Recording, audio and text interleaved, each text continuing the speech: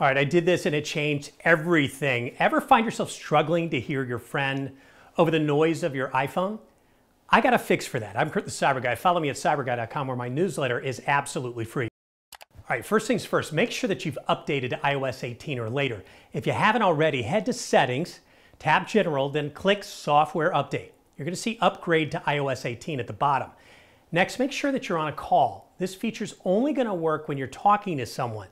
So swipe down from the top right corner of your screen to open the Control Center. Next, tap on Controls next to the app name at the top. You're going to see several options pop up. Then select Voice Isolation. Just like that, the background noise is going to fade away, making your voice stand out.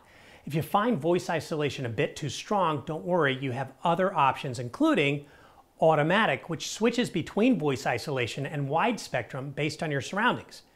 Standard, which keeps your audio as is, no changes, and wide spectrum, this captures a broader range of sounds, perfect for sharing live music or group conversations. More helpful hacks like this at cyberguy.com.